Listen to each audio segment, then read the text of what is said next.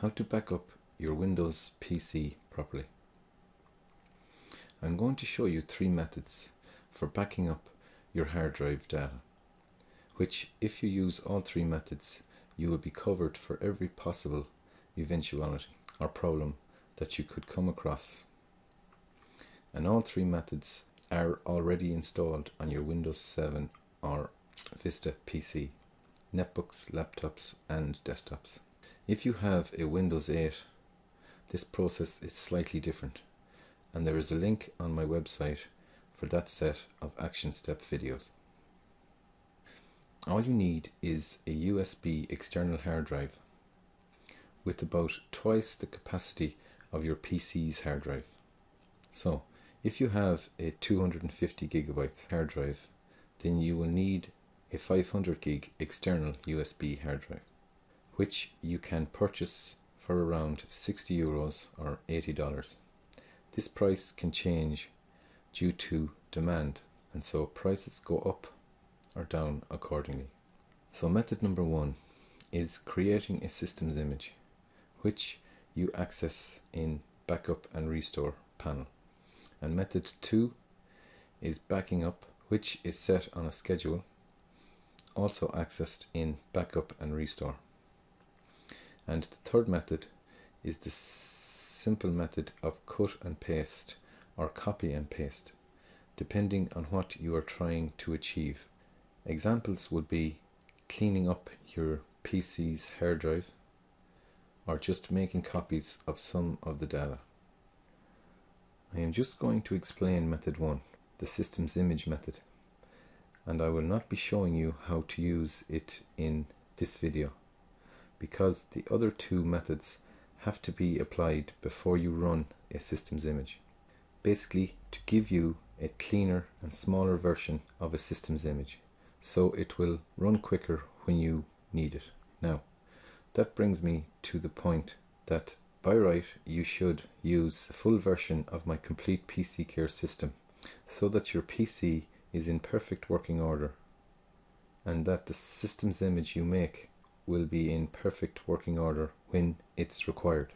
By the way, if you have signed up for the complete guide for what every computer owner should do, action step 11 and action step 12, then you have access to the video on how to create and run a systems image also. So what is a systems image? Well, a systems image is a complete copy of everything that makes up a PC. This systems image is a working and exact copy of your entire computer, which you can use to fix any software problem, including viruses, Windows errors, and crashes when they are caused by software. And you also have a fix for all hard drive problems, which is the cause of most PC problems. And all you have to do is run a systems image to get your PC up and running again. And if it is a thing that, and not uncommon, after 3 to 5 years your internal hard drive fails, and all you have to do is replace the hard drive and run your systems image, and you will have a fully functional PC again. So I hope you can see how important it is to make a systems image. Now this moves us on to this video. Why would you use any other method other than a systems image? Well, it is true that if you make a systems image once a day, then you are covered for every problem mentioned earlier. But it takes time to make a systems image, which is typically 1 hour for the average hard drive of say 250 gigabytes, and you need to set it up to run automatically. If you want this method, just drop me an email and I will send you the information you need to do that. So the main reason why you would want to use the other 2 methods is because you don't need to be making systems images every other day.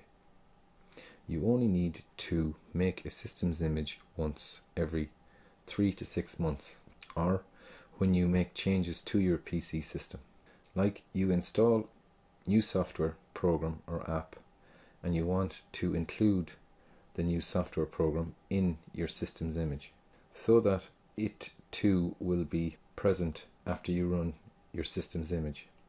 Another reason you would create a new system's image would be if you had a lot of updates for programs or Windows 7, and that's why I recommend making one every 3 to 6 months.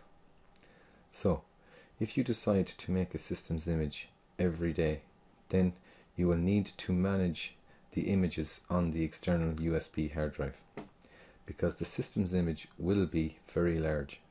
For example, the average 250 gigabyte PC system hard drive will have a system's image file size of about 140 gigabytes. So you can only have your PC make 3 systems images on a 500 gigabyte external USB hard drive. So you will need to manage every 3 you make, and you will have to remove at least one. So this is a complete waste of time and waste of external hard drive space.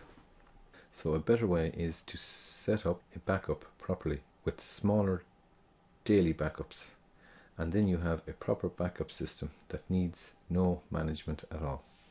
You see, the key here is once you make a system's image, you have a way of recovering your system from the time you made the system's image, but all the data that you have filed and saved on your PC after the day you make the system's image will not be on the system's image that you made, say, 6 months previous.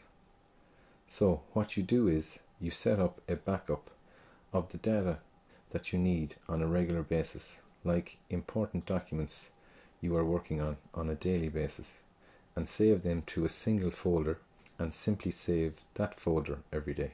And in this way you have a complete copy of your important files that you are working on a daily basis. Now, as for other data files that are important but not updated on a regular basis, like pictures, tax returns, documents, CVs, movies, estimates, bills, downloads, receipts, music, possibly some games, or anything else you do not use on a regular basis, can be removed from your PC and placed on the external drive and or USB flash drives or thumb drives. And all these data files can be opened and used from the external devices. So let's jump into it and show you how to set up and run a proper backup for your PC. And I'll show you how to do that in the next video.